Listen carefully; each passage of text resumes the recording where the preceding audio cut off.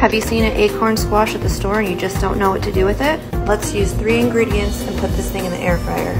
Cut your squash in half, then cut the ends off. You'll want to do this so your squash sits flat in your air fryer. Next, you're going to want to take a spoon and scoop all these seeds out. Throw them in the garbage.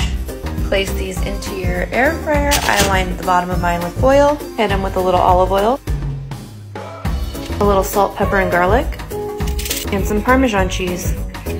Another way to do these is with a little bit of salt, pepper, brown sugar, and butter if you're into more of a sweet flavor. These are going to end up being a little more savory. Into the air fryer for 15 minutes at 400 degrees. It's done.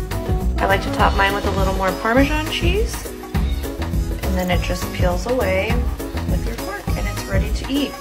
Enjoy.